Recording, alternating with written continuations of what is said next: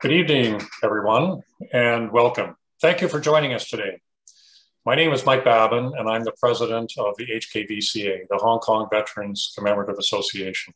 I'm very proud to be the son of a Hong Kong veteran, Alfred Babin, of the Royal Rifles of Canada. Tonight, we're very pleased to partner with the Royal Canadian Military Institute to present the fourth in our series of virtual events. I hope we've been successful so far in bringing you interesting speakers and topics that highlight aspects of the Battle of Hong Kong that you may not be familiar with.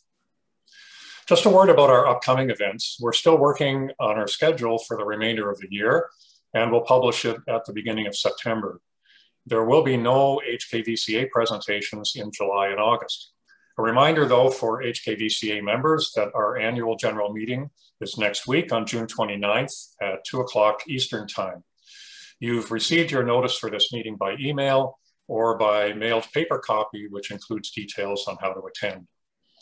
Now let's turn to this evening's presentation. Before I introduce tonight's speakers, a few words about how this virtual event will work. We have a lot of people participating this evening, so the camera on your device is not activated, so you won't be able to see the others, and people will not be able to see you, and your microphone is muted. You will have the opportunity, however, to ask questions of our speakers both during and after their presentations. To do this, at the bottom of your screen, you should see an icon marked Q&A. If it's not there, try tapping your screen once or moving your cursor to make it appear. You can use this icon to send a text message with your question at any time. Once you've typed your question, tap Close to return to the presentation. At the end of the presentation, our speakers will answer the questions you've submitted.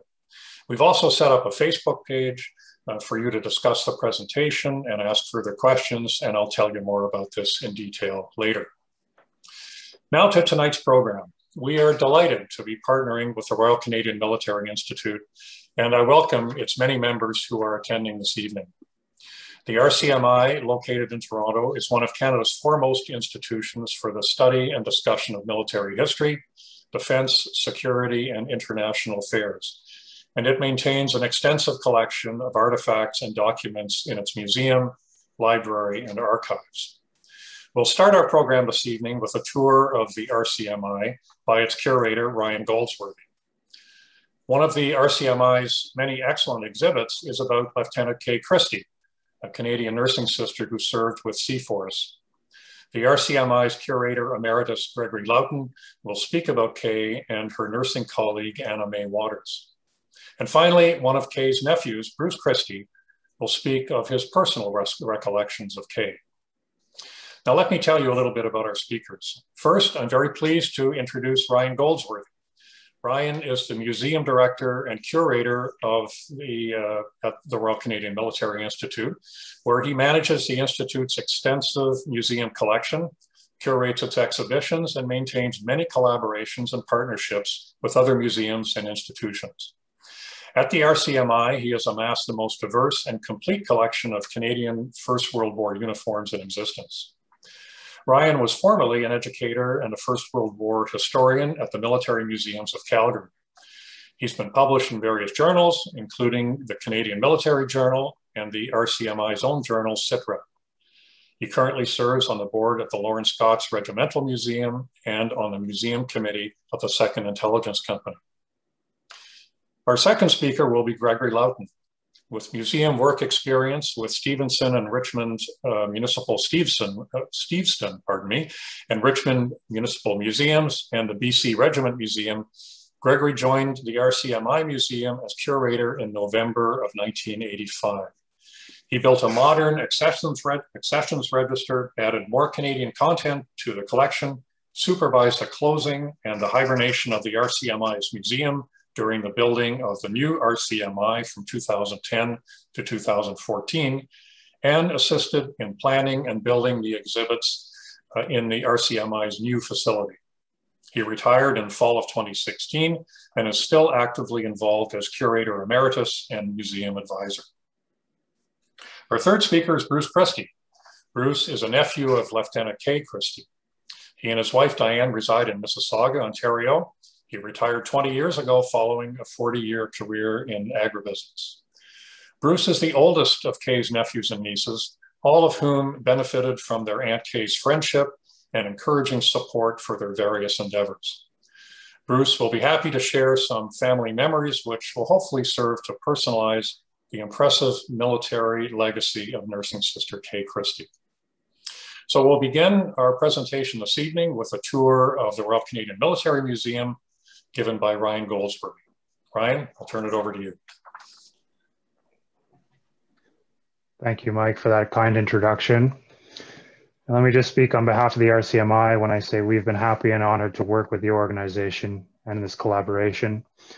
I think it's been a long time coming, given your status and ours as it relates to the Battle of Hong Kong. So we're very happy to do this tonight.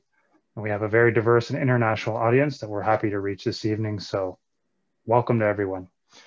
Of course, I'm also joined here by my captain and my other ranks, Second World War uniforms, so they'll be backing me up in my speech this evening.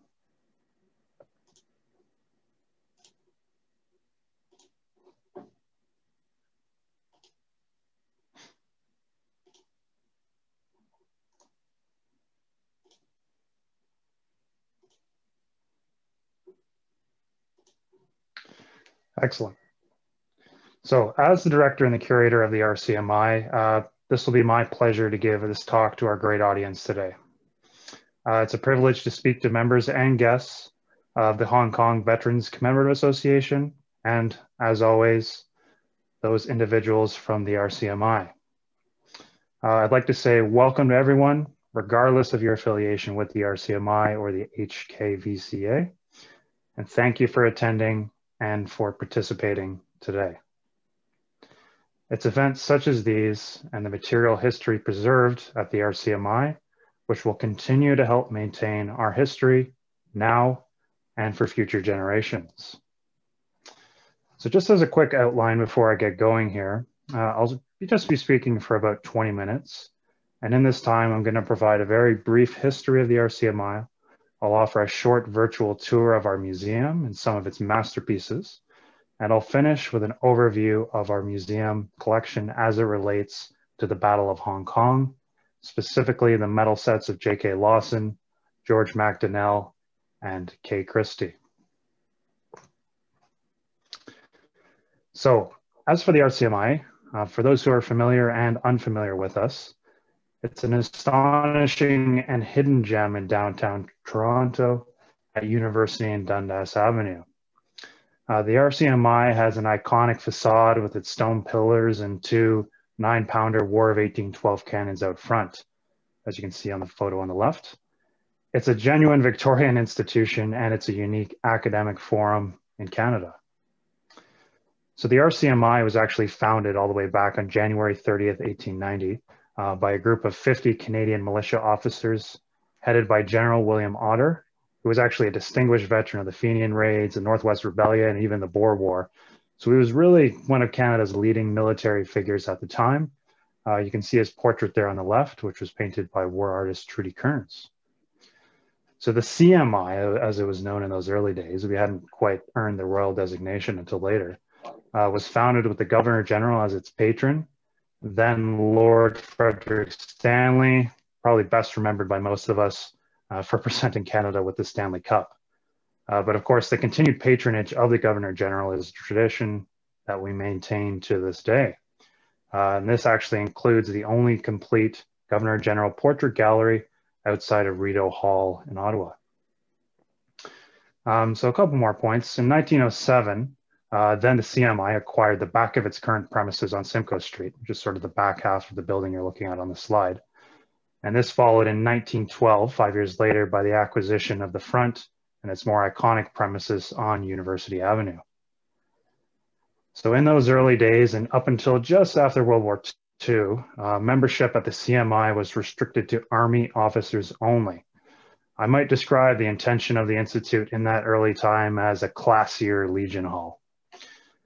So following World War II and the influx of hundreds of thousands of new veterans to Canada, all Canadian military officers were permitted to join the Institute, and shortly thereafter, in 1948, the CMI received its royal designation from King George VI, of course, the father of Queen Elizabeth. Membership restrictions slowly eased after that time, and especially through the efforts of trailblazers, which included Kay Christie. More on that later. Today, of course, anyone can join the RCMI regardless of military service or affiliations. So the old RCMI was demolished in 2010. The air rights were sold to a condominium developer. And after a 4-year redevelopment period, the new RCMI opened in 2014 on the same location that it was in 1912. So great history. But let's move into the museum itself. So the Museum of the RCMI is nearly as old as the Institute itself. We've been collecting and maintaining artifacts since 1907. The museum is actually the largest military history museum in Toronto and one of the largest in Canada, with over 12,000 artifacts and archival materials in our collection. The museum actually has 6 floors of display space and galleries within the Institute. And we possess one of the most exceptional, without hyperbole, and complete collections of firearms from 1855 to the present, uniforms, and medal sets in the world. So seen here, we actually have a boy's anti-tank rifle, which is actually the largest bolt-action rifle of the Second World War. In the middle, we have our 2 iconic 9-pounder cannons, which are dated to 1815. And on the end, we actually have a solid gold 22-karat commemorative coin to the 50th anniversary of the Queen's Own Rifles in 1910. It's the only one I think is in existence. For all of my Queen's Own friends on the call, you'll probably notice Colonel Sir Henry Palat, the founder of Casa Loma, and Lieutenant Colonel Dury, who was the first CO of the regiment. Our collection, I'd be remiss if I didn't at least mention this, is actually very diverse and includes the most complete collection of Canadian First World War uniforms and militaria in existence. So in recent years, the museum has acquired dozens of complete and exquisite Canadian uniforms named in many different battalions and support corps of the Canadian Expeditionary Force. The majority of these uniforms were originally of the J. Victor Teboyki collection, a collection which was amassed over 30 years. So the museum is actually planning to unveil its permanent First World War gallery at the RCMI later this year, and this gallery will feature a number of our uniforms and other rare and exciting artifacts. So seen here very quick, we actually have a lieutenant's 18th Battalion service dress jacket and cap, very great condition. In the middle, we actually have a private stretcher bearer's 85th Battalion jacket with an armband, extremely rare. This will actually form part of our exhibition later this year. And finally, on the end, we have a corporal's 5th Battalion service dress jacket and cap with the blue epaulets, if you may notice in the small photo. It's extremely rare because those blue epaulets, for those who know, means that this individual was within the first contingent of Canadians who went overseas to fight in France in 1915. So 3 of our rarest uniforms and one of the best collections you'll ever see. So now I'll move on to a short virtual tour of the RCMI. Of course, with our 6 floors of display, I'm only going to feature some of the highlights. And of course, I'd encourage anyone interested to join us for a guided tour once we've formally reopened later this year. So on the left here, we actually have our library, which is very acclaimed. It's actually the largest private library of military history in Canada. It's an amazing resource for researchers, academics, scholars, and members. It's highly acclaimed with, the ladders moving across the floor to ceiling bookcases. It's something to behold, and it really captures the essence of the old institute. And on the right there as well, I've featured a display we installed for the centenary of the end of the First World War, which commemorates Canada's 100 days, which is probably Canada's most impactful achievement of the First World War, and what Jack Granatstein called the most important Canadian role in battle ever, the only time that this nation's military contribution might be truly called decisive.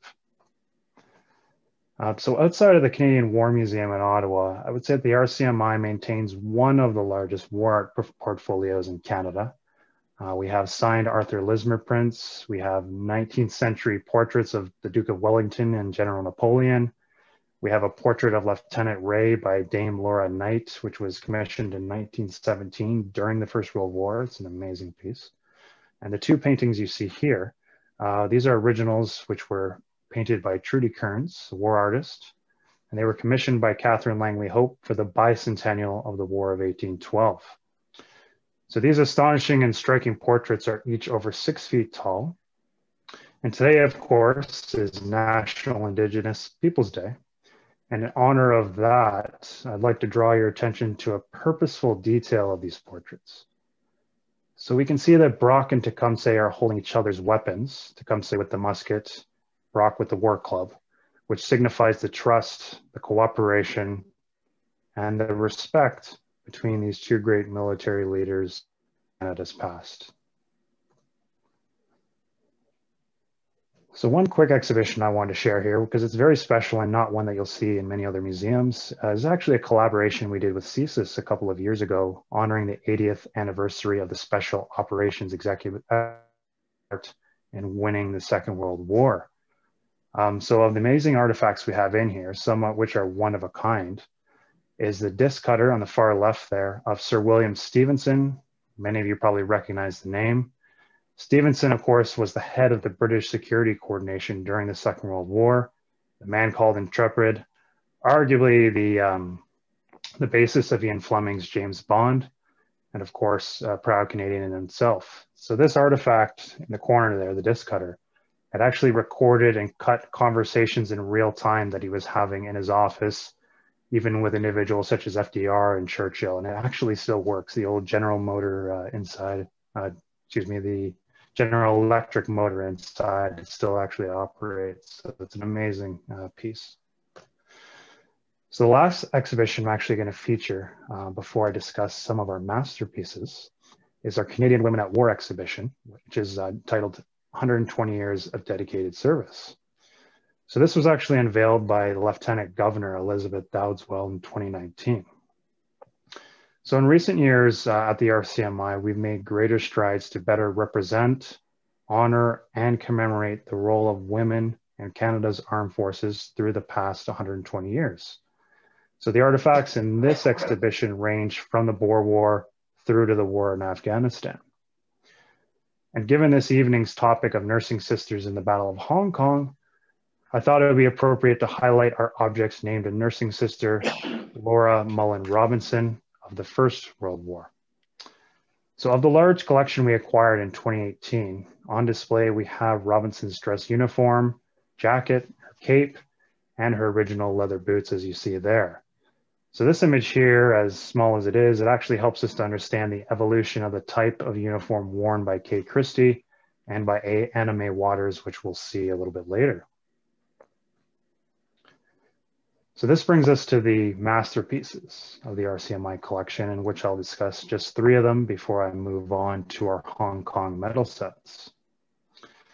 So this first masterpiece is perhaps the most acclaimed of our collection, and it always astounds individuals who realize that this is at the RCMI in downtown Toronto, which is of course the cockpit seat of the Red Baron, which he was shot down and killed in April 29th, 1918. So how did this amazing artifact come to be at the RCMI? Well, it actually has a Canadian connection to all of it. So the pilot who is officially credited with shooting down the Red Baron, Captain Roy Brown, was able to bring home several of the war trophies from the wreck of the Red Baron's Fokker triplane, one of which was the cockpit seat that you see here. And of the original photos that we have, it's actually more or less in the same condition as it was when they tore it out of the cockpit in 1918. So from that same collection, we actually have a strip of the fuselage where basically it's made of canvas. So these early aircraft were, basically skeletons covered in canvas. So this actually was stripped right off the side of the Red Baron's aircraft. And it has the iconic red paint where you got the moniker of the Red Baron. It's an amazing piece. And right in the center of the fabric, we actually have all of the signatures of Roy Brown's squadron, the 209 squadron of the then newly formed Royal Air Force. So all of these men actually signed this and delivered the piece of fabric to Roy while he was recovering in the hospital. So it's essentially a large get well card, which is amazing. And it preserves all of the names of his squadron at the time. And at the top left column, I'm not sure if you can see it, but we actually have Wap May's name on there as well. So another acclaimed Canadian pilot in our history. So fabulous piece. The second of our three masterpieces, this is from the Roy Brown collection, so that was my segue into him specifically. So this is actually a piece of a propeller from his Sopwith triplane that he sent home in 1917, and it was intended as a frame as you see it here. So this piece was actually donated by Roy's granddaughter for the centennial of the Red Barons defeat in 2018.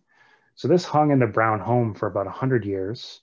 And we actually have, here it is again, we actually have the original letter from Roy, which he addressed to his father, because he sent this home as a package while he was still at the front. And he said to his father, "I'm going to send you a piece of propeller with a photograph mounted in it. It is off the original triplane, which is the fastest machine we have." So all this is original minus the frame in the middle, which had been degraded. So the photograph and this propeller, all original. It's a beautiful piece. The last of the three masterpieces, which I'm going to feature for tonight's event, is the medal set of Major Frederick Tilston. So the RCMI is fortunate enough to possess one of the 16 Canadian World War II Victoria Crosses, this belonging to Major Frederick Tilston, who was a Toronto native and a loyal member of the RCMI. So Tilston actually served in the Essex Scottish Regiment in the Second World War, and he won this right near the end in March of 1945. So the London Gazette actually wrote on Tilston's actions in 1945, just to give you a sense of how amazing this achievement was. By his calm courage, gallant conduct, and total disregard for his own safety, he fired his men with grim determination, and their firm stand enabled the regiment to accomplish its object. So as a result of the wounds that Tilston sustained, he actually lost both of his legs and one of his eyes in the action. But he did survive the war, and he passed away in 1992. So one other piece really quickly that actually is associated with Tilston is his cap badge and his collar badges. So it's really just so rare to have any objects such as these with a firmly established provenance to one of our select few Victoria Cross winners. So Tilston's collection is actually my segue into the final portion of my presentation, the Battle of Hong Kong medal sets of the RCMI. So as a part of the Tilston display, we actually have a text panel with the name of every single Canadian Victoria Cross winner. And by the way, every Canadian VC winner was actually a member of the RCMI. It's a very impressive achievement. So in this, I'd actually like to highlight the name of Sergeant Major John Osborne. Osborne, of course, was the lone Canadian VC recipient from the Battle of Hong Kong, where he famously sacrificed himself for his men by throwing his body on top of a live Japanese grenade. I would say next to Osborne's medal set, which is in the collection of the War Museum, perhaps the most notable killed in action Hong Kong set is held and displayed by the RCMI, which is, of course, the medal set of Brigadier J.K. Lawson, the CO at Hong Kong. So the medals of Brigadier J.K. Lawson, as you see here, really give you a great snapshot of his long service. Lawson was actually a distinguished Canadian veteran of both World Wars. You'll notice the service medals from his sets in World War I and World War II. He actually enlisted originally as a private in the CEF in 1914. He served with the 9th Battalion and with the 1st Motor Machine Gun Brigade during the First World War. Lawson was actually, during this time, he was actually awarded 2 mentions in dispatches and a French Croix de Guerre, which you can see at the end of the set. So in World War II, as I mentioned, he commanded the Canadian Sea Force stationed at Hong Kong. And on the 19th of December, 1941, that fateful day, Lawson's Hong Kong headquarters were surrounded by the Japanese army. In an exceptional act of courage, Lawson famously radioed out that he was going outside of his pillbox to fight it out. Brandishing a pistol in each hand, he was killed by Japanese machine gun fire. So following his death, even his enemies displayed great respect to Lawson, who provided him with a funeral with full military honors. As a brigadier, and this is an interesting fact about Lawson, he was actually the highest ranking Canadian officer killed in action during the Second World War. So his memorial cross, as you see on the end with the purple ribbon, is included in this set.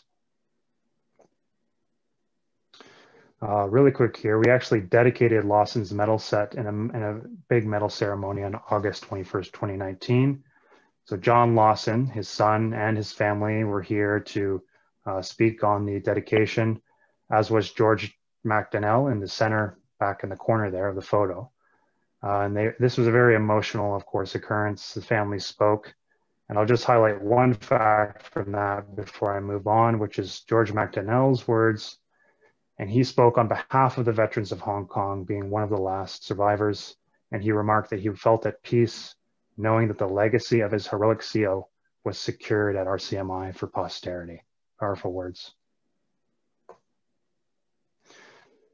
So this brings me to George himself. So just about 6 months ago, in December of 2020, George MacDonnell, aged 98, a Royal Rifles of Canada and a 1941 Battle of Hong Kong veteran, donated his medal group to the RCMI Museum. And I'd like to take a quick note just to thank Mike Babin, our museum staff, our committee, and of course, George himself for facilitating this wonderful acquisition. George, of course, like many of his comrades, was taken prisoner by the Japanese following the fall of Hong Kong. From December 26, 1941 to September 1945, George endured and survived imprisonment in camps in Hong Kong, the Chinese mainland, and finally in Ohashi, Japan. Following the Japanese surrender in September 1945, George and 68 other Canadians left the Ohashi POW camp, but would not physically make it home until 1946. The soldiers who fought in Hong Kong, like George, were the first Canadians to see combat in the Second World War and the last to return home. George, who had become a stalwart and inspiring leader to his fellow imprisoned Canadians, told his men upon release, "We must not see ourselves as victims. We are victors. We defied our enemies to the best of our abilities until we were ordered to lay down our arms. We have to get on with this life as best we can." George, who is on the call tonight, I say to you again, thank you for your incredible service and for this wonderful donation of your medals, which will form part of our museum's permanent collection. Lastly, and of course, on the woman of the hour, Lieutenant Kay Christie. Like George, Kay was taken prisoner in December 1941 at the fall of Hong Kong, but she was ultimately released earlier in September 1943 as a part of an agreement negotiated by the Canadian government to release all civilian internees in the Far East. She and May Waters were not civilians, but they were included in this group to be repatriated back to Canada. So despite the efforts of Christie and others captured medical staff, 367 Canadians died in Japanese POW camps before the remaining survivors were liberated after the end of the war. These were really brutal and horrific conditions that they were in. Of course, the Japanese infamously did not sign into the Geneva Convention considerations for prisoners of war, and many Canadians unfortunately met horrible ends, and those survivors were left with the mental anguish for the rest of their lives. So Kay, really quick here, also holds a great personal significance to the RCMI. She was the first of 2 female RCMI board members in 1985, and she was a real trailblazer at the RCMI. She sort of kicked in that door of having women more prominent roles at the Institute, which was an old boys club formed in the 1890s for Army officers. So she really helped make these changes and to bring the RCMI into the 20th century. So great individual and very much influential on our institution. So I'm not going to speak too far on Kay's life, as our curator emeritus, Greg, and Kay's nephew, Bruce, will speak further to all of this. Instead, I will showcase some of her objects in the permanent collection of the RCMI as my final point. As a part of her medal set, which you can actually see here, she was awarded the Royal Red Cross, Class 2, for exceptional services in military nursing. There aren't many of these in existence. Her original medal set and the miniatures, which you can see here, are on display at the RCMI.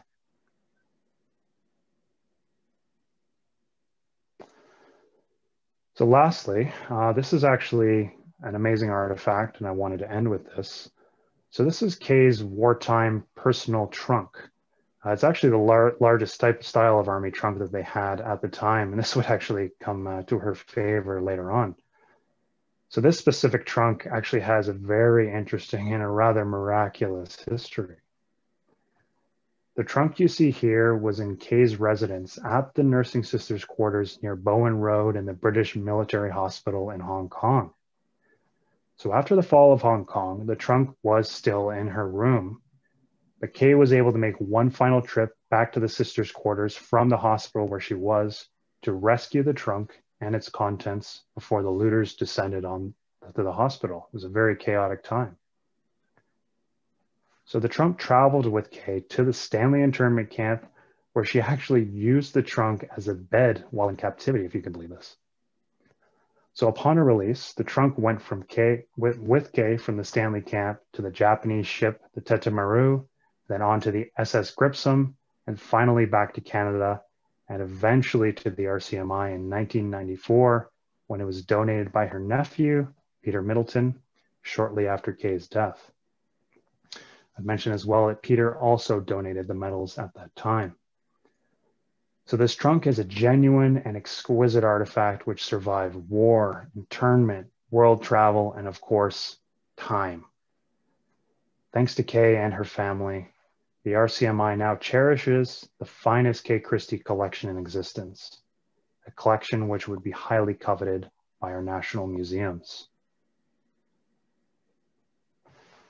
I'll end with saying that, the RCMI has quickly become the premier destination for the Battle of Hong Kong and its artifacts.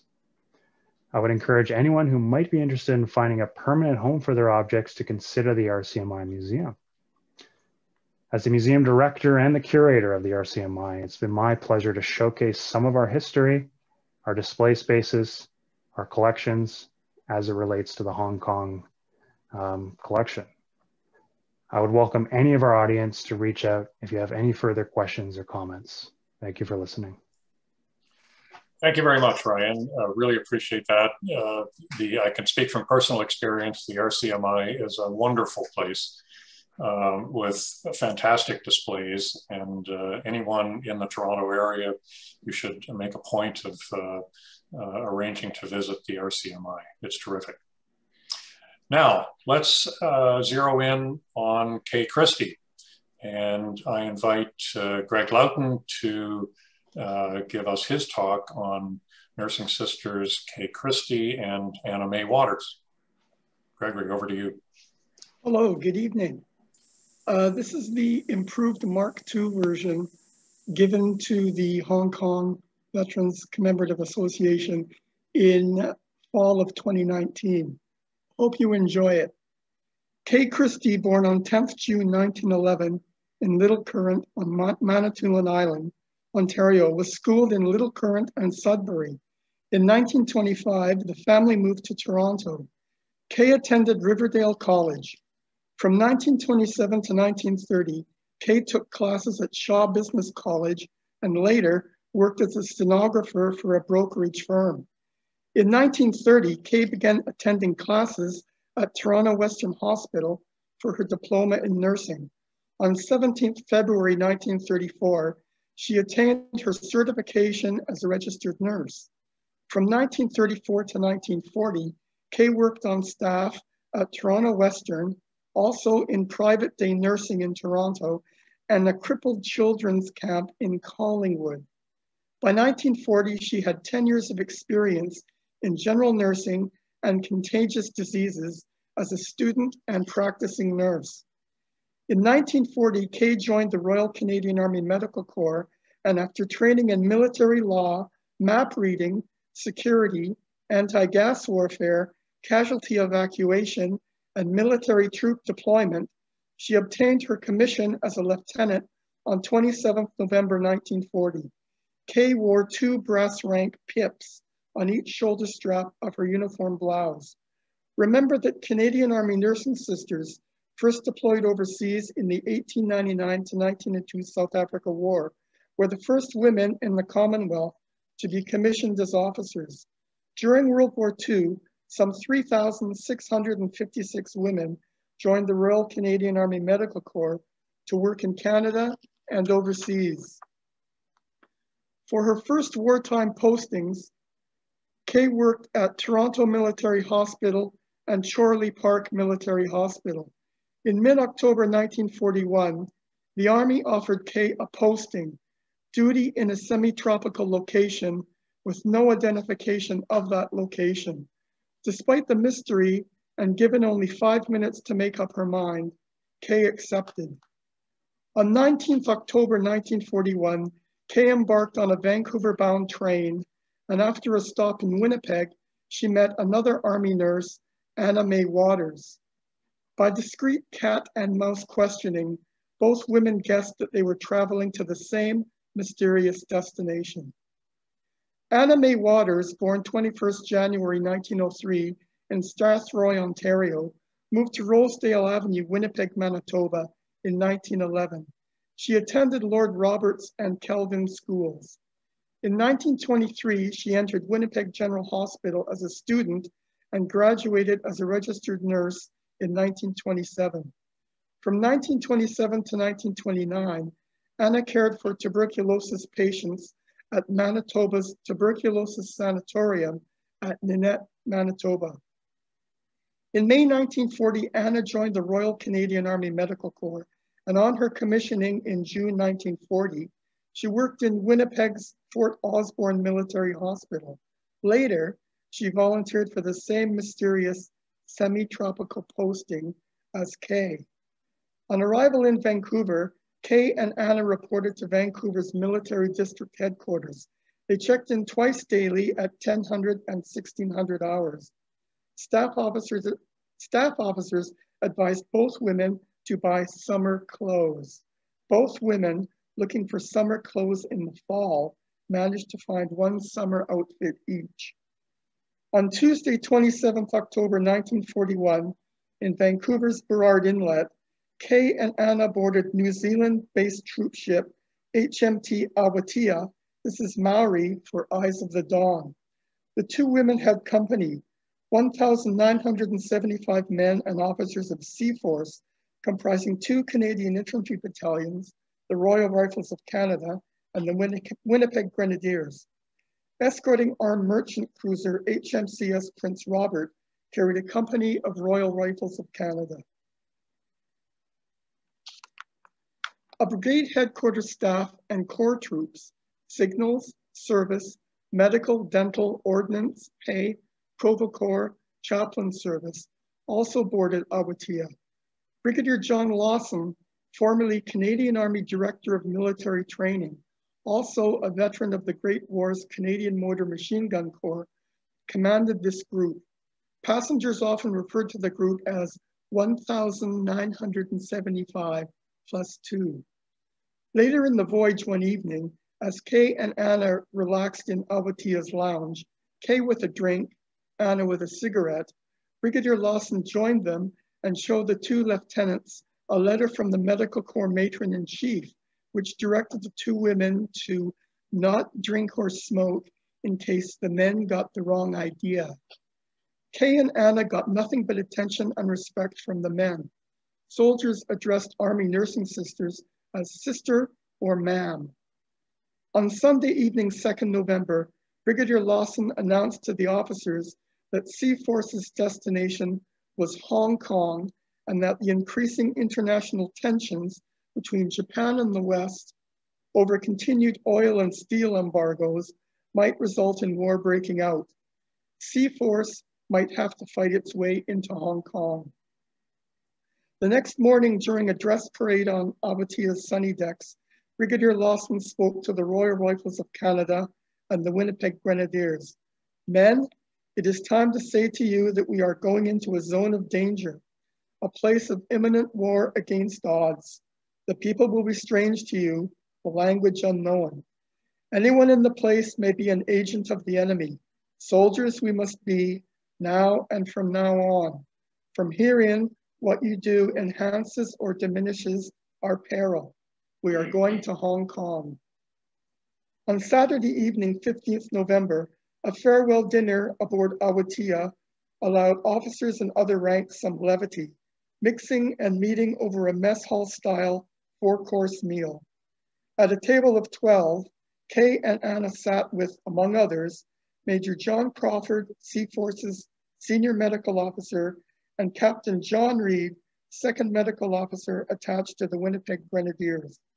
One surviving menu card read in part, Commander, officers, all members of the crew of HMT Awatea extend our best wishes for your future welfare and express to you our Maori land farewell. Kia ora, good luck. Sunday morning, 16th November, the Seaforce ships, decks lined with cheering Canadian troops, entered Hong Kong's inner harbor. The Royal Navy escort vessels, guns clean and gleaming, decks lined with officers and ratings in immaculate summer white uniforms, greeted these new defenders of empire. Circling above at ship funnel level, wings dipped in greeting, droned 3 1927 vintage RAF Vickers Wildebeest torpedo bombers. Ashore, lighting the streets and hillsides, were cheering Hong Kong civilians. One Hong Kong paper, Telegraph, and a special Sunday edition proclaimed, Canadian troops arrive here to reinforce Hong Kong garrison. The men of Seaforce, laden with kit, marched down the gangplanks, formed up, were inspected, and began a 2-mile march, complete with military bands and Scottish pipers, to Sham Shui Po Camp, white-painted concrete barracks shimmering in the heat. Kay and Anna did not march. Matron E.M. Dyson of Bowen Road Military Hospital waited for them. The taxi sped direct to the hospital's sisters' quarters. Kay remembered how proud they were to wear their attractive blue uniforms with the yet well-shined brass buttons. Kay and Anna were the first nursing sisters from the Commonwealth to set foot in Hong Kong. This is a painting done from a photograph of Kay Christie, done by the late Natalie Raboji artist in 1994. This is Kay's actual uniform. That afternoon, a general staff officer took Kay and Anna for a sightseeing tour by car. Kay later remembered, the officer took great pride in showing us innumerable pillboxes, which he assured us would prevent anyone from landing on the island. And if they did, they would not last for more than 5 minutes. The next day, Kay and Anna shopped for more summer clothes in Hong Kong. They wore their uniforms only while working. On Tuesday, 18th November, Kay and Anna began work. They found the British Army approach to nursing somewhat dated. Bowen Road Hospital, built in 1907 with a 200-bed capacity, had 3 floors, each floor with 2 wings. On the outside of each floor, front and back, was a balcony. Anna later related, you could not go from one ward to another from inside. You had to use the balcony regardless of the weather. The hospital had no elevator or lift. Anna also observed their way of medicating, doing treatments and dressings was quite different from ours. The matron and a quartermaster began each nursing shift with an inspection of the equipment to ensure that everything was there. Some articles looked as if they had been there since the hospital opened years before. Many of the articles were never used, but still they hung on to them. They just wouldn't change from the new order, from the old order. Kay added a ward had only 2 enamel basins, 1 clinical thermometer, and 4 wooden tongue depressors. And the tongue depressors had to be sterilized after each use. On Thursday, 20th November, British Army staff and battalion officers met their Canadian counterparts to discuss the Crown Colony defense plans. The 2 Canadian battalions began exercises over the rugged hillsides. This was not the garrison duty they expected. The British downplayed Japanese capabilities. British Army intelligence assessment reflected those prejudices, but some Canadians did their own thinking. Captain John Reed, the medical officer attached to the Winnipeg Grenadiers, wrote in his diary, the British, and the British wherever they are, believe they are the best, and the Canadians didn't think so. Before the war, the British talked of the Canadians as colonials. and that's a bad start. Kay recalled Canadian awareness of British tactical inflexibility. 1 week after our arrival, the senior Canadian officers were present at a meeting outlining the Hong Kong defense plan based on the enemy entering by one certain route. When one Canadian officer asked what the plan was if the Japanese used a different route, he was assured that they could come as close as planned. Needless to say, the Japanese did not use the route they were expected to use. Kay added later, very early on, it became obvious that the Japanese never intended to come by sea. Even I, who knew nothing of the strategy of war, could see that it was more practical and simple to proceed over solid ground from the new territories in the north. On Sunday, 7th December, more diplomatic tensions caused the Hong Kong garrison to fully deploy along the defense lines some 20 hours before the actual attack. However, Hong Kong residents were not alarmed, the general feeling being, pay no mind, the balloon has been going up here for years. The Happy Valley Racecourse, the Jockey Club, the Cricket Club, the Hong Kong and Peninsular hotels all enjoyed full houses. The next day, Hong Kong's balloon went up. Streaming across the border came 60,000 soldiers of the Japanese Army's veteran 38th Division, including combat engineers and small mobile artillery guns deployed right with the infantry. Japanese Army bombers blasted the wildebeest planes at the mainland's Kai Tak Airport into flaming splinters. After 5 days, the British abandoned their fantastically named gin drinkers line and the main defensive feature, Shing Mun Redoubt, and retreated back to Hong Kong Island. On Thursday, 11th December, Kay and Anna noted the first artillery shell hit on Bowen Road Hospital. By this time, the hospital was clearly marked with Red Cross insignia, but Bowen Road is in the middle of military targets, a command headquarters, magazine gap munitions depot, a water pumping station, and an anti-aircraft gun. In all, Bowen Road sustained 17 major hits and over 100 smaller hits from splinters and shrapnel balls. Anna recalled, regular as clockwork, the heavy shelling and bombing would start about 9:25 a.m. until about 11 a.m., with a lull, then a little quieter afternoon, and usually another fairly heavy one around 5 p.m. The top 2 floors were cleared out. X-ray and operating room equipment went to the basement. All patients who could walk returned to their units. The nurses slept on large mattresses in the hospital basement shelters. Bowen Road Hospital became a casualty clearing station. On Friday, 19th December, Company Sergeant Major John Osborne, A Company Winnipeg Grenadiers, became the first Canadian to win the Victoria Cross in the Second World War. Osborne and his men, surrounded by the Japanese on Mount Butler, threw back enemy hand grenades, and Osborne, in an act of selfless gallantry, threw himself on an enemy grenade to save the lives of 7 fellow soldiers. The same day, Brigadier John Lawson, Seaforce commander, died outside his brigade headquarters post at Wong Nei Chung Gap.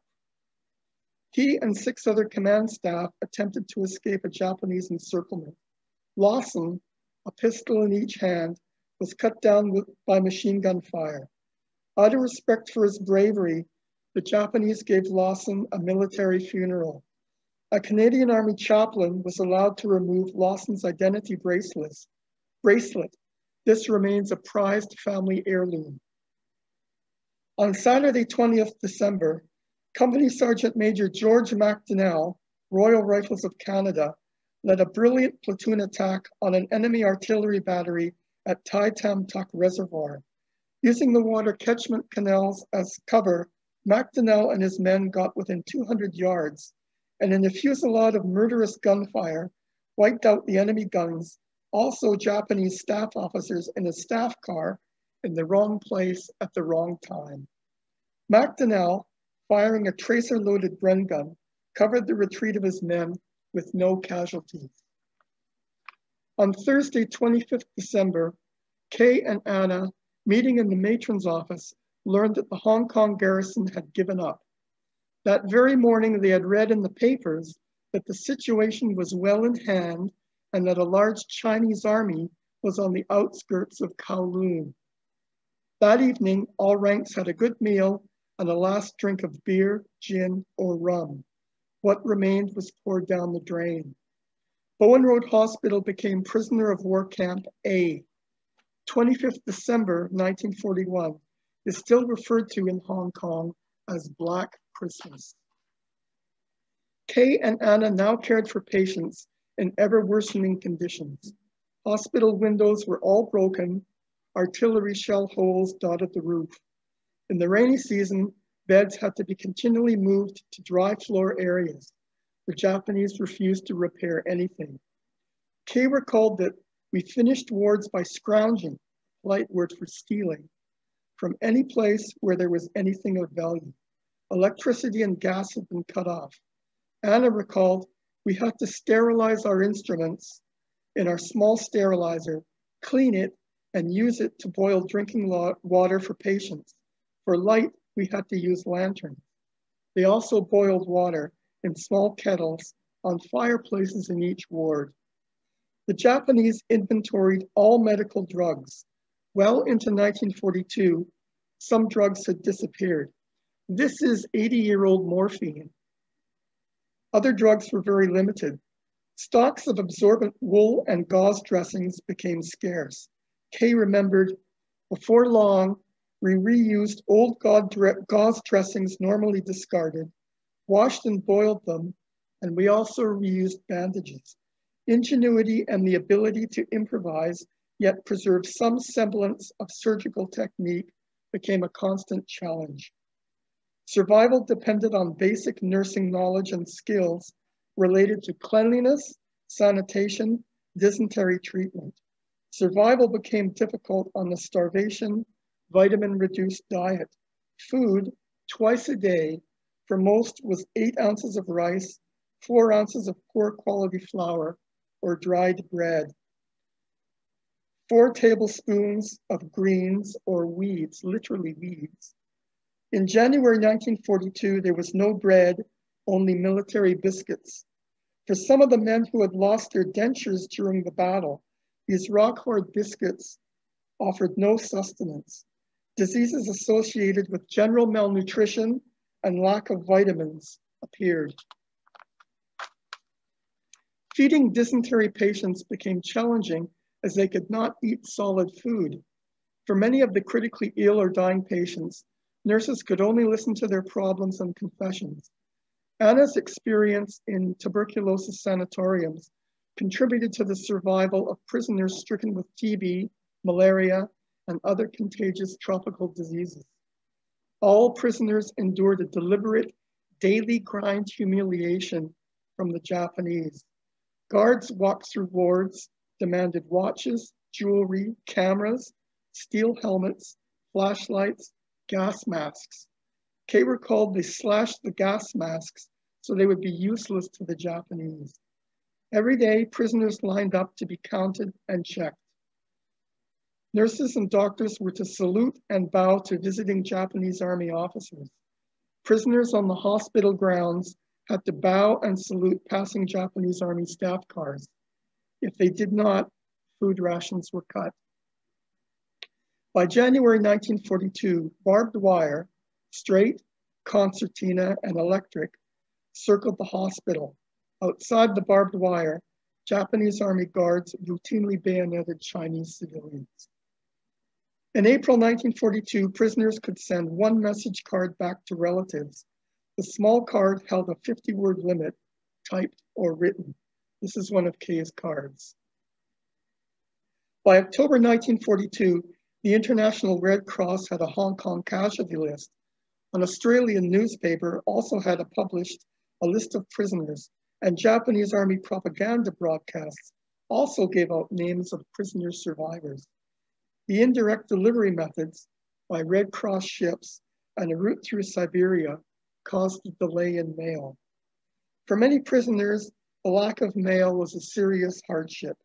Kay's father received 3 short letters from her dated June, July, August 1942, and Anna got no mail from home, 1 letter dated May 1942, until February of 1943. On Monday, 10th August 1942, Kay and Anna, with other nurses and support staff, were loaded onto trucks like cattle to market and driven to the civilian Stanley internment camp on the south end of Hong Kong. Each person was allowed their personal baggage, 3 blankets, sheets and pillow slips, cup, knife, fork, spoon, and Kay hung on to an extra hospital dressings basin. Kay, Anna, and a Mrs. Pearl Needham from Vancouver shared a 9 by 12-foot room furnished with a small homemade table, 2 chairs, a plank window ledge, a large enamel wash basin. Uncomfortable camp beds were replaced by their storage trunks, which, with thin army biscuit mattresses, became their beds. Kay's proudest possession was a hot plate made from a 5-pound sheet steel jam tin, wired up by a former electrician in return for 3 cigarettes. Kay didn't smoke, but she hoarded cigarettes as a form of currency. The Japanese did not permit Kay and Anna to do any nursing work at all at Stanley, aside from a week of night duty every month. Both women described the stay at Stanley as uneventful, with hunger, boredom, and idleness the norm. Nuns and former teachers ran school classes, and Kay learned to play bridge. She scored her first Grand Slam in late July 1943.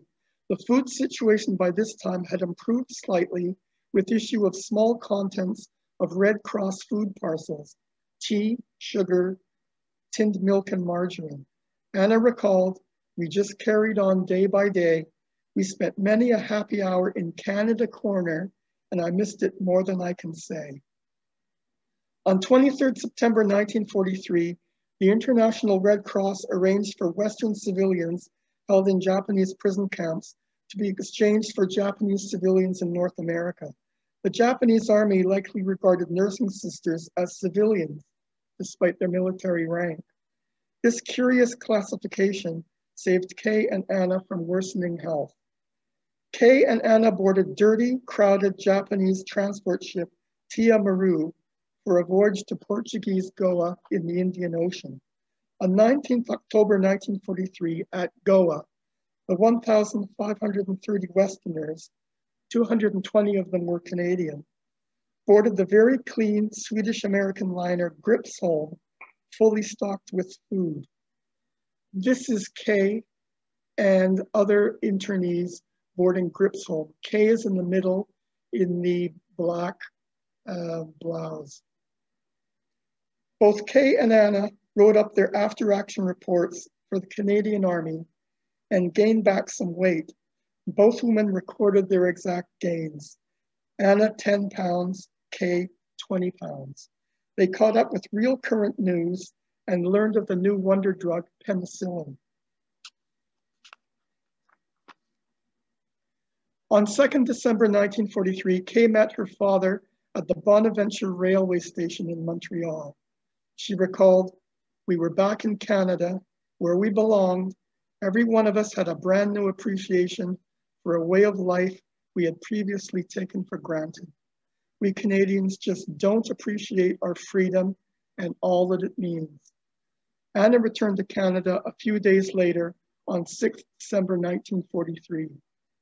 The Canadian Hong Kong POW experience held lessons for the Japanese. Their runaway Pacific conquests gave the Japanese what they themselves called the victory disease. And some symptoms of this victory disease were contempt and disdain for Western values, horrific treatment of prisoners, certainty that Westerners would not reclaim their lost territories. For the Japanese, surrender meant unendurable shame. For most Westerners, surrender did not mean defeat in the long run. George MacDonnell explained, "We maintain strict discipline as an organized military unit, its formal structure and ranks intact, fully operational.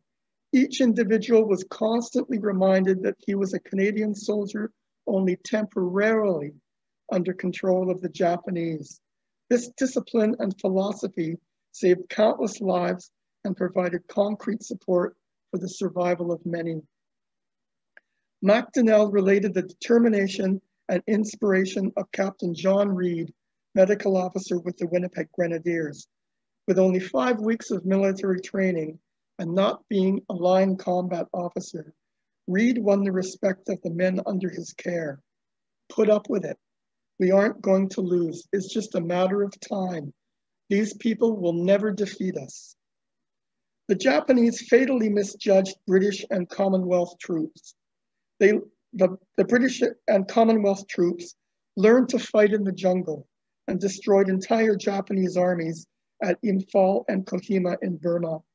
Major Charles Hoey, a Canadian serving with the British in Burma, won a posthumous Victoria Cross on 16th February 1944. RCAF transport squadrons 435 and 436 flew supply sorties for the British Army in Burma. The motto for the Burma fighters was, "When you go home, tell them of us and say, for your tomorrow, we gave our today."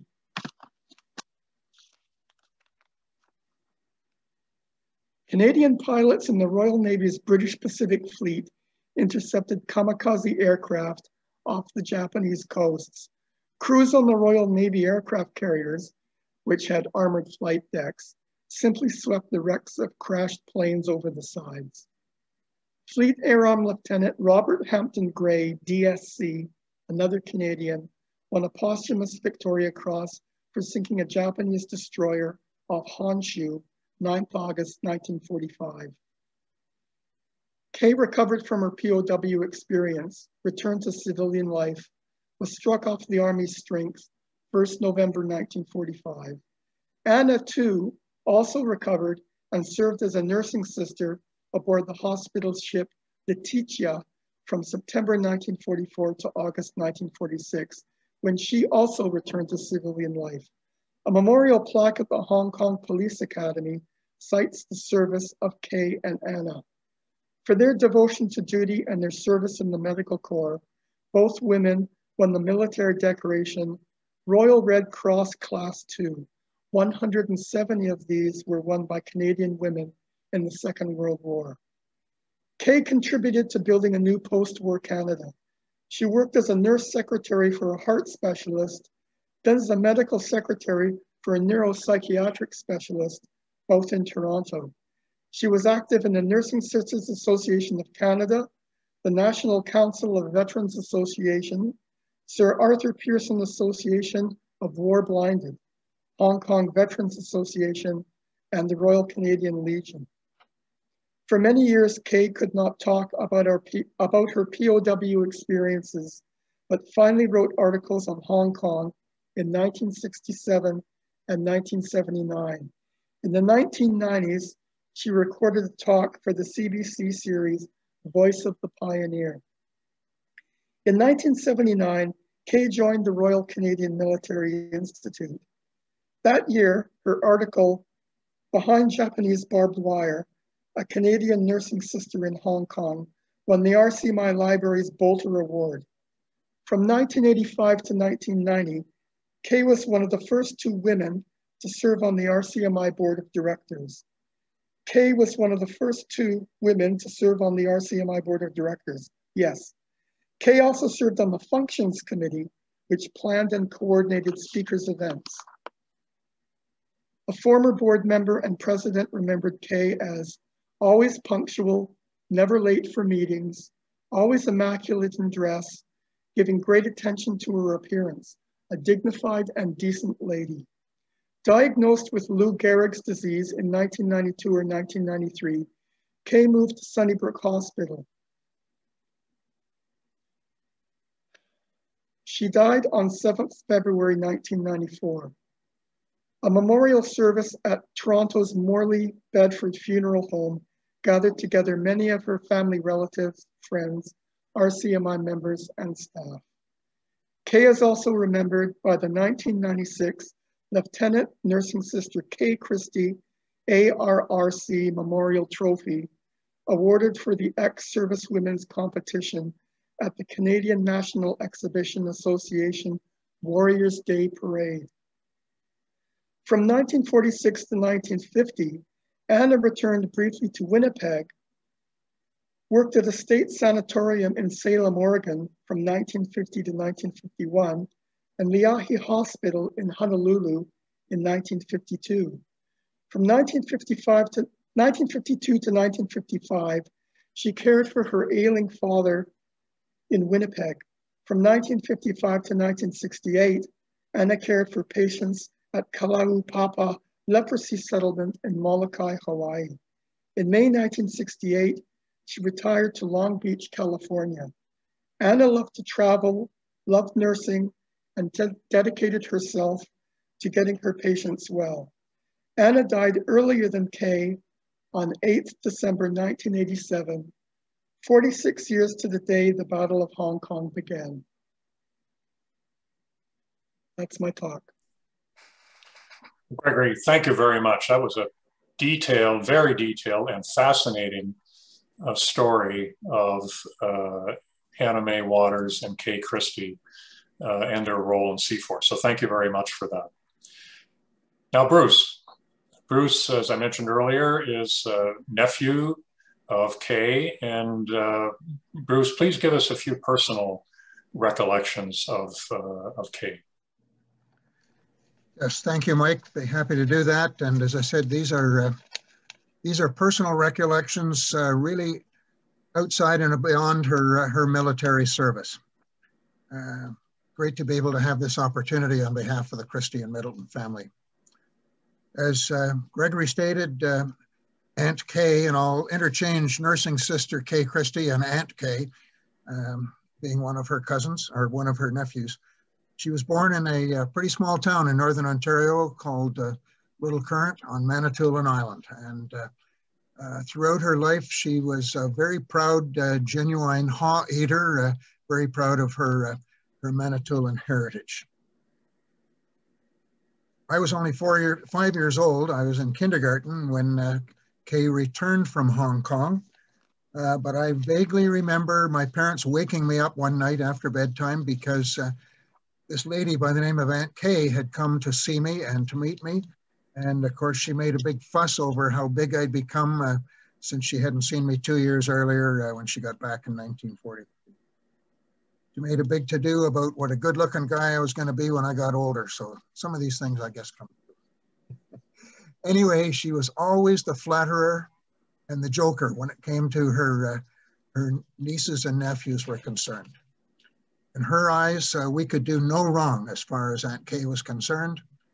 My younger brother, Brian, and I and our cousins were all blessed with very supportive and wonderful homes, really, where we had frequent family gatherings, and Aunt Kay participated in these most enthusiastically. When there was opportunities for Aunt Kay to treat us kids to a pop or a milkshake or a juice or whatever, it wasn't just a pop or a juice. It was some mysterious, really grossly mysterious beverage, which she insisted was an absolutely genuine bug juice. Her thing was to give us kids bug juice. It freaked us out and we loved it.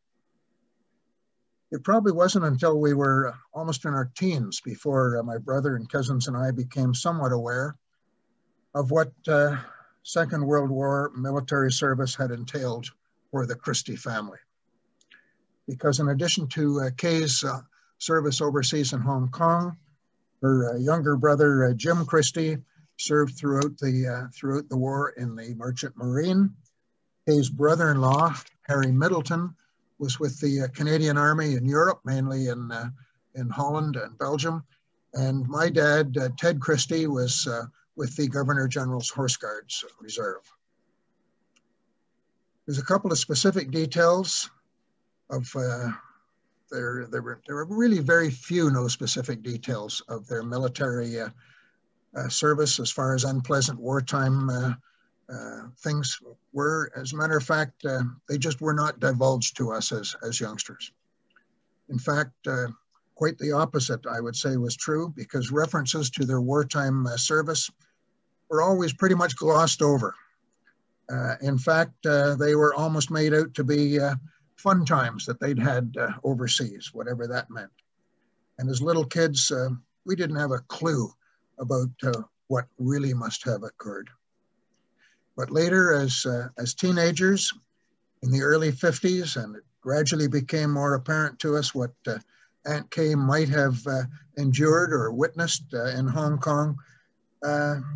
At that time, she really just spoke to us in very general terms of the meager food rations that have been alluded to, of how male prisoners were made to work beyond the point of exhaustion, and her few references to Japanese guards, quite frankly, were not very complimentary or kind, but again, not a lot of specific detail.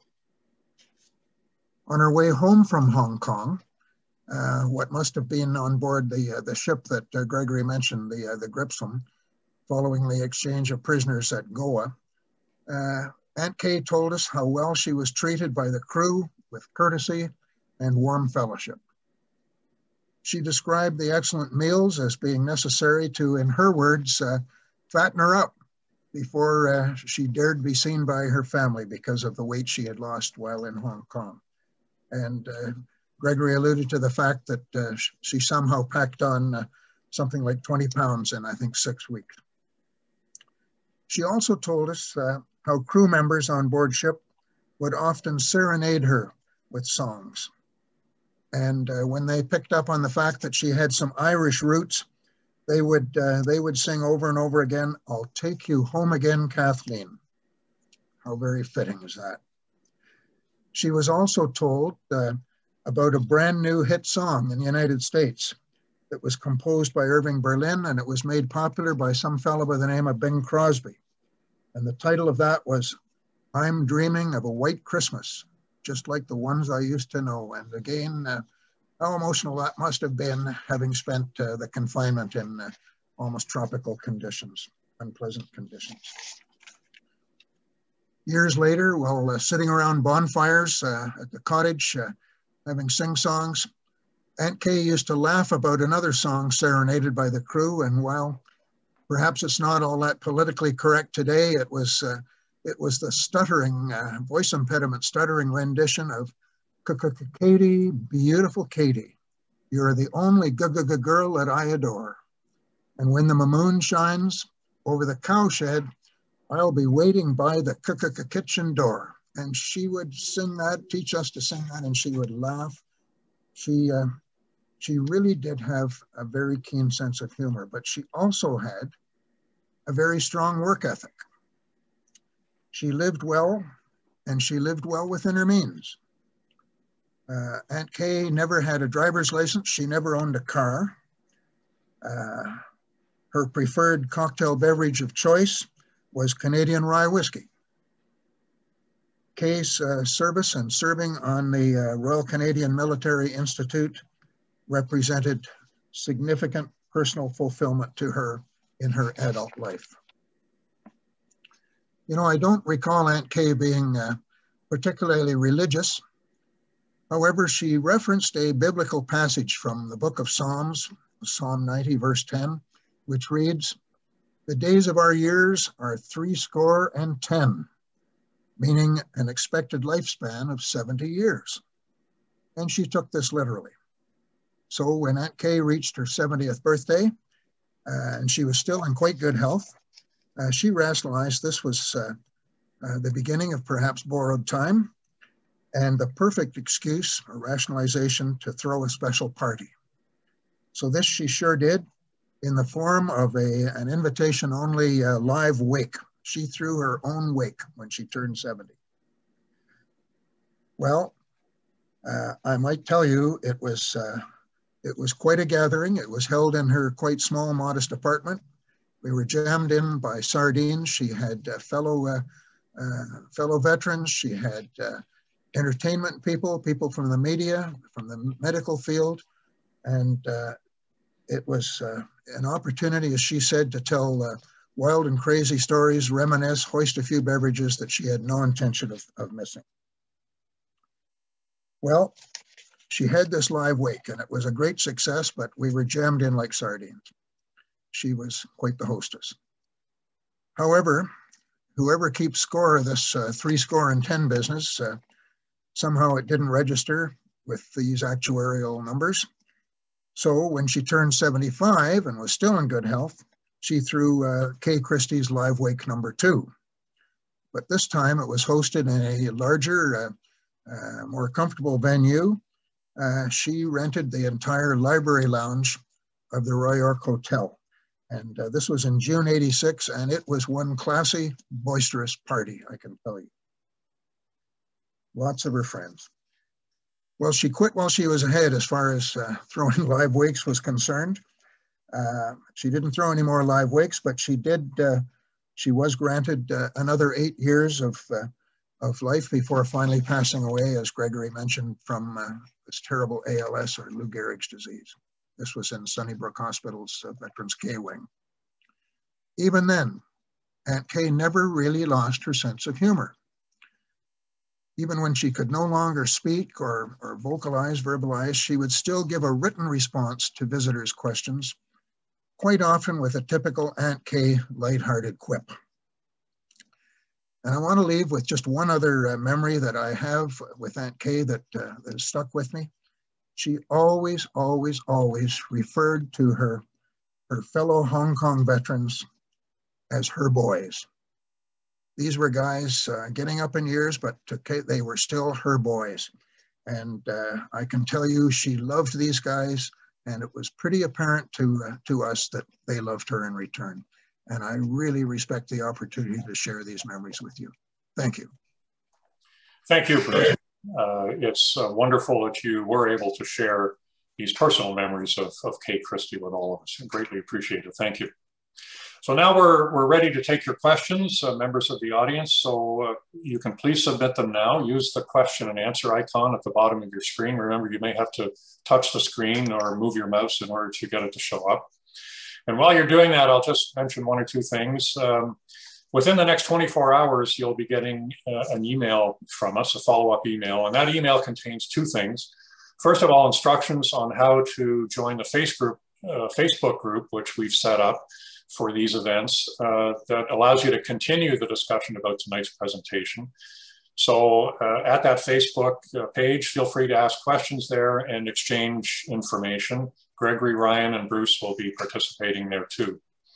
And secondly, you'll be receiving a link to a short anonymous survey that'll only take about a minute of your time to fill it out. So please click on it and answer the few questions in the survey. We'd really appreciate having your feedback on tonight's session and your ideas on topics and speakers for future programs to enable us to provide you with the best possible events in future. Now to your questions. We have a few of them here. First of all, Greg, this one is for you. I think you said at the outset, but maybe you could repeat, where did Kay Christie get her medical training in Canada? A question from David.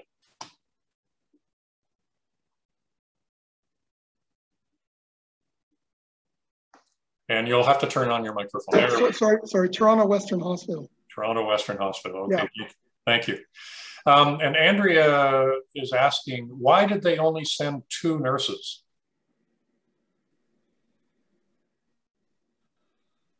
Probably 1 for each battalion, or yeah, 1 for each battalion or regiment, but battalion, yes. Yeah, it's interesting. There were 2 nurses, but 4 doctors. Probably the reverse of the usual ratio. Janet wants to know, did Kay and Anna May remain in contact after 1943? I don't know that. Okay. I think they had 1 meeting. Ah. If I may interrupt. I understood they did get together once. Okay. All right. Thank you, Bruce. David wants to know, was Kay ever recognized by the Canadian government for her service during World War II?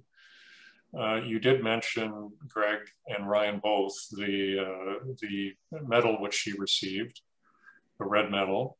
There was that. Maybe you could remind me of the name of that decoration. the Royal Red Cross Class 2. Okay. And in some of the core, well, maybe Bruce, you can mention about the pension situation. Yes, I'll try. Kay was an advocate of her boys, as they were referred to, and endeavored to lobby for improvements to their pensions. Many of these gentlemen were, I guess, passing away prematurely, perhaps because of the malnutrition, the diseases and the abuse that they had received.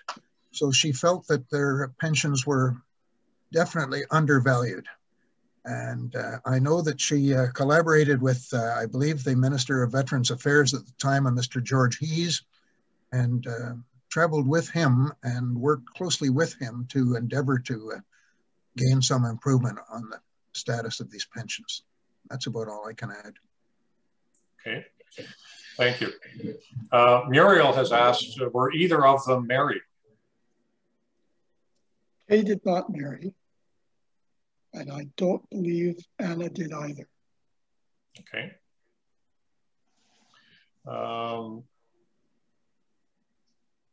Okay, I think we have no other questions. We do have, and we'll take this offline, but we do have someone who's offering to donate an artifact to the RCMI, so we'll be in touch about that afterwards.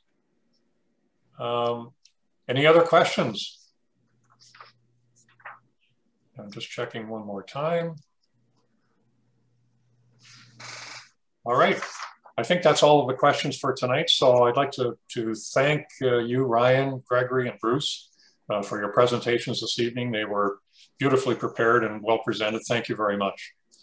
And thank you everyone in the audience for joining us tonight. I'd like to especially thank the staff and the volunteers of the Royal Canadian Military Institute for their hard work to make this event a success. So everybody, please enjoy your summer, and I look forward to having you join us for our next series of virtual events in the fall. Thank you and good evening.